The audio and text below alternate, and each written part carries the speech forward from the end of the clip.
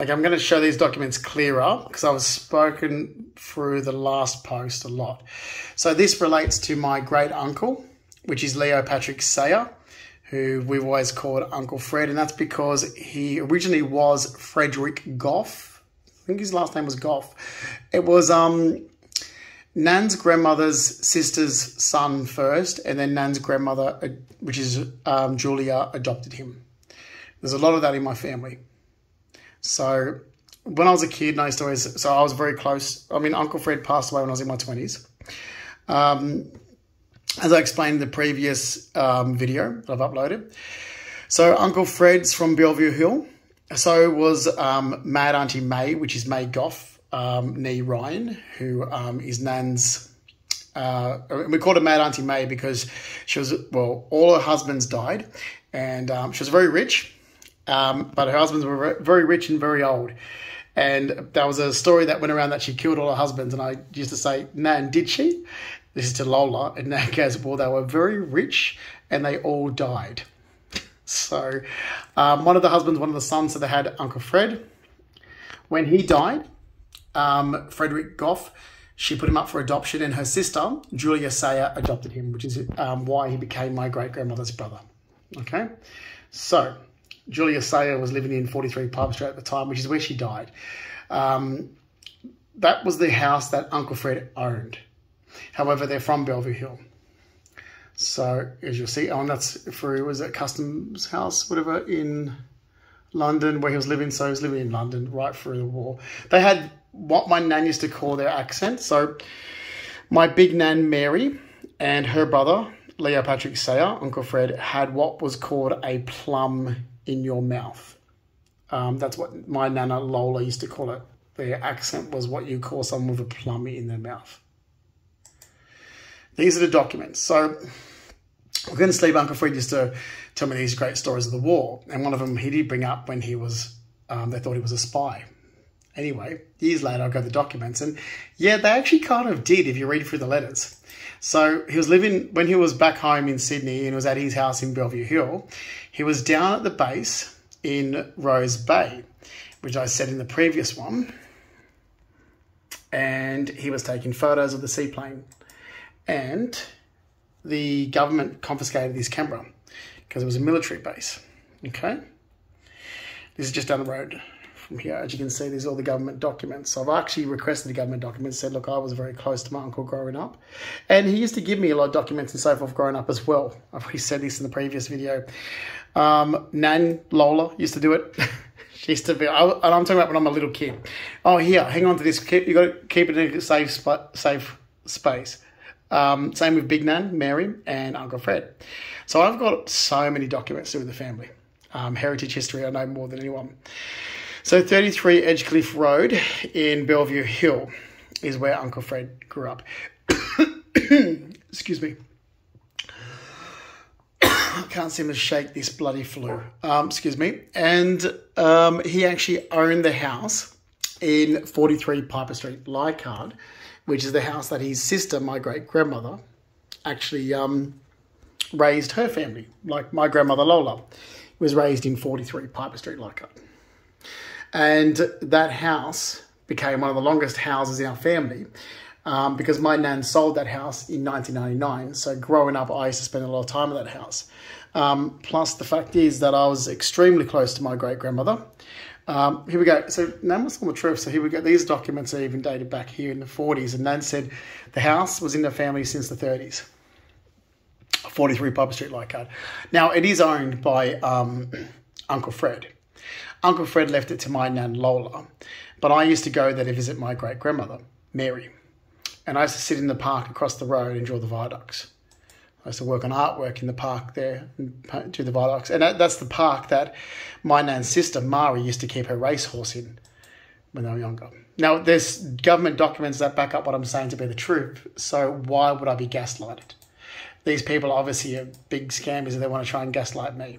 So this is all to do with Uncle Fred. Let me get to, and this talks about the camera. So on his Majesty's service, it talks about the film being removed. Uncle Fred had to prove that he actually worked for the Navy. and to, you know, get his camera back. So these are the photos that was taken of Rose Bay down the road from where he lived. So I often get off the ferry in Rose Bay just to remember Uncle Fred, and look around the Rose Bay and across the ocean, remembering the photos that my great uncle took of this area. So there's a lot of heritage and history within the eastern suburbs and the inner city of Sydney to do with my Nan's side of the family. There we go. This one here. Every time I come past here, every time I go get off the ferry and I look back this direction, and it's just looking at this photo and thinking, wow, this is almost 100 years ago, and I knew this uncle who took this photo very well right into my 20s. Well, it's, what is it, 80 years ago the photo was taken, and I was very close to the man who took this photo, my great uncle. And I get off the ferry and I'd stare back at this direction, thinking of the photo, going, what an honour to actually have been lucky enough to have all my greats in my life, and to have all these stories that I've got documents from, and to be in parts of Sydney where there's so much heritage of my family around these areas of Sydney, where they are indigenous to these areas of Sydney. So where you would say these, where everyone talks about indigenous, it's like, well, my family's indigenous to these areas of Sydney. So we hold indigenous to this area of Sydney. If you want to use those words that people throw around, well, we're indigenous to these areas of Sydney. That's where my family heritage and history is from. Now, another thing I've also brought up too with other family documents. What's great with documents in Australia is that it actually has your job on your marriage certificates in those days, your birth certificates. So there's a lot of backing up of paper trail. I don't know, maybe plebetarians don't have this. Maybe it's people that, well, I look at people that say they have no family, like, you know, there's no documents. Why? Because I know how many documents I've got for 100 years to back up my family. So plebetarians probably don't have documents. But so my mum's grandfather was a jockey, and there's his wedding certificate. And my mum's grandmother was a seamstress, dressmaker. There we go. So jockey, dressmaker. All right. Do this quickly because my battery's going to die. But the my nan gave me these documents years ago and said, you know, take these before my daughters get their hands on them. And I copied them. I wish I kept the originals. And this is, there we go. Matthew Joseph Ryan. See, this is Julia's father, and Julia's mother's Bridget Dufresne. So I'm going to do this really quickly. I've already spoken about this. I just want this to be under 10 minutes to upload. So I've given good details. All of my nan's children, except for Marianne, are born in Darlinghurst in St Margaret's Hospital, because my grandparents were still living in the inner city. They were still in Rozelle. My mother was about 6 or 7 when they moved out of Rozelle. Okay, so they're all from the inner city, my family. And a lot of there's still family alive in the inner city now, like mum's cousin, the police officer who's retired, which is Brian Keegan, little Brian, so Brian Jr. You know, so they're still there. It's just that everyone's dead and moved on, basically. Like I said, like I was going to funerals in, you know, teenage years, and people that I was still visiting in the inner city suburbs of Sydney. My family members were still living in Strathfield. They're still living in Leichhardt. They're still living in Balmain. They're still living in Rozelle. So my growing up life was spent in the city. Like I kept telling people, it's like, but you keep focusing on where my mother moved to, but my life was growing up in the city. My mum worked in the city. My family's from the city. You know, my grandparents moved to the suburbs and we had land in the suburbs. But my life, as you can see here, was all city life. And, you know, is this the... Oh, yeah, here we go. So, like I said, like even with my great uncle here, which I used to call... Okay, so Matthew John, he was Uncle Jack, although Mum's cousin... Sharon Newcomb said I used to call him Auntie Jack. He passed away in 1993, like I said, so just before I was 14 years of age, and he's from Strathfield.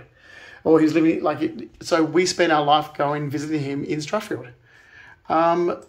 You know, I've already given a long detailed list of my life and what I've done with my life, and people think that, well, they think this ridiculous bullshit that isn't true. It's like, I'm sorry, I grew up in the city. Just because I had, you know, a very different lifestyle to people because they stayed in one area. It's like, no, we had a horse stud.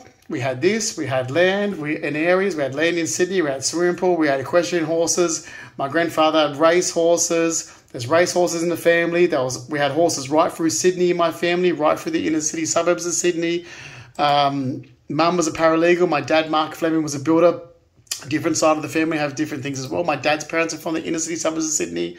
Like dad's mother, Ruby, she's from Jamoyne, Abbotsford. Dad's father's from Botany Bay. I've already explained this in detail, but you've got people that make up these stories because they imagine what my life was growing up, and I've corrected them so many times and said, no, it's not, and I don't know what you people are trying to scam, but the information you have isn't true, and if you don't want to listen to me, then how about I just back it up with documents instead? Because I can just back it up with documents. Like, for example, Mum's brother, the other brother who died before Mum was born. There we go. St. Margaret's Hospital, Darlinghurst. So there was Neil and there was Michael. Both Mum's two older brothers died before she was born. And there we go, where they were from. So, okay, you don't want to believe me? Fine. How about we just do everything through documents? So we do everything through a paper trail. I'll give you documents that says what I'm saying to be the truth, and we'll rely on that. Here's the document. Because I'm not going to put up with being lied about, gaslighted, defamed, slandered, or have some idiots of people make up stories that they think they know me, and it's like, you know nothing about me or my upbringing. At all. At all. And one of those little fucking pricks I want to see face the court soon, and that's Mark Hanna. Oh, well, actually, there's a handful of pricks that all have issues. Belinda Jeffries, Mark Hanna, Stephanie Salas, some other little low-life scumbags. It's like, seriously? Mate, you don't know me. You involved yourself in my life since 2015. You picked the wrong person to do that too because, well, I'm not backing down from this. Like, oh, this, and why Mark Hanna? Yeah. He made up some story about a joke that I said, like, so my mother's always worn a lot of hats. And it's known. I mean, we've come from a racing family. Jesus Christ. You know, go into the races all the time is what my family do. My mother has a lot of hats. She used to wear a shitload of mafia-style hats, I used to call them, when I was a kid because they had little veils. There's photos of her in them. She's always worn hats. She looks great in them. Always gone to balls, always in the racing industry. And there's a joke that my